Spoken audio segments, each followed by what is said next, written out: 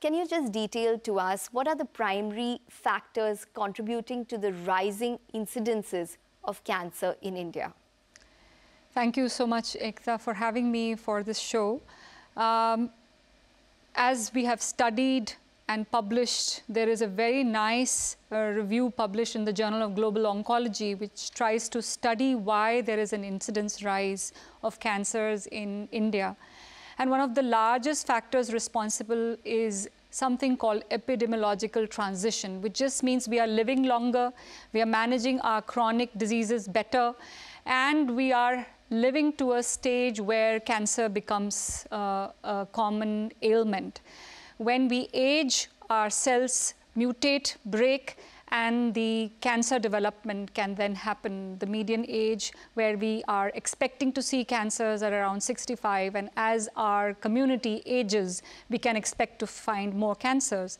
The other reason to find more incidence of cancer, or rising incidence of cancer in India, is also the fact that we are more data capturing. We are forming registers, we are screening patients, we are capturing these incidences much more than we used to because of rising awareness. So I think it's multifactorial, but of course, the fact that we are managing our population tiny bit better is also accountable for the rising incidence. Okay. Well, Dr. Rajappa, let's break up the incidences of cancer gender-wise. Let's start with men. What is the reason for the high incidence of oral, lung, and prostate cancer in men? Okay, I think easy is to take the prostate cancer. One of the screening tests for prostate cancer is called the PSA test. PSA stands for prostate-specific antigen. It's a test that is done on the blood. Today, every other master health checkup ends up having PSA as one of their tests. So when you do a PSA, either in an asymptomatic elderly man, or if you're doing it because he has some discomfort or problems passing urine, you tend to pick up this. So for me, the most important reason why the incidence of prostate cancer is going up is because we are doing more PSA tests. And when you do more PSA tests and you find an elevated PSA, you tend to then cascade that gentleman down a series of tests, which will then prove or disprove the presence or absence of prostate cancer. So that is probably the most important one, because there is no clear association between diet, lifestyle, and all of these things as far as prostate cancer incidence is concerned. When it comes to oral cancer and lung cancer, you can put them together as the most important tobacco-related cancers. Now, whether you're chewing tobacco or you're smoking tobacco, it impacts the incidence of oral and lung cancer. Though the incidence of both smoked and non-smoked tobacco consumption is going down in this country, what we are seeing now is a reflection of what all of us have been doing in the past couple of decades. Because what you did in the late 90s and the early part of the century is what is being reflected as a higher incidence or a rising incidence of these cancers.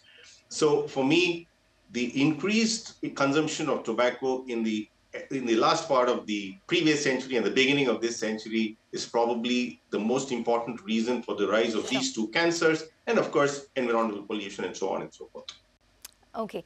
Well, Dr. Limaye, the same question about women, because we have breast, cervical, and ovarian, which is dominating. Why? So for breast and ovary, we know that we are dealing with hormonally driven cancers mostly. If you look at that, changing lifestyle, westernization, less physical activity, changing hormonal levels for women who are delaying the pregnancies,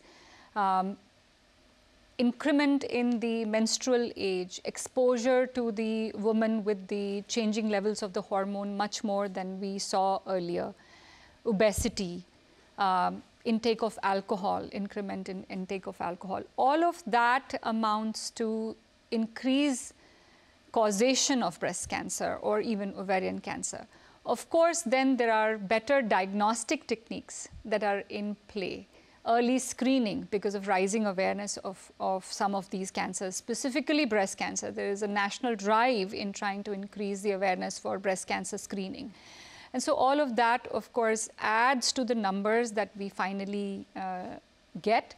But there is a real increment in the numbers, and that happens because of the X number of factors that I mentioned. For cervix cancer, I will say in particular, we are trying to decrease the rates. The screening numbers have gone up. We used to be the topmost country for cervix cancer, but that has been tackled to a great extent.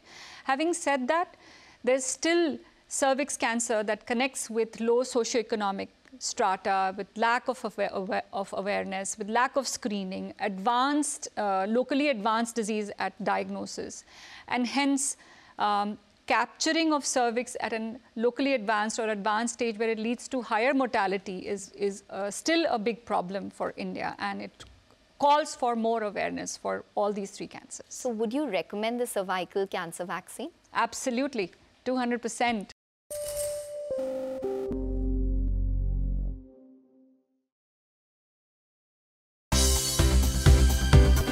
For more news and updates, all you need to do is follow CNBC TV18 on all of our digital platforms.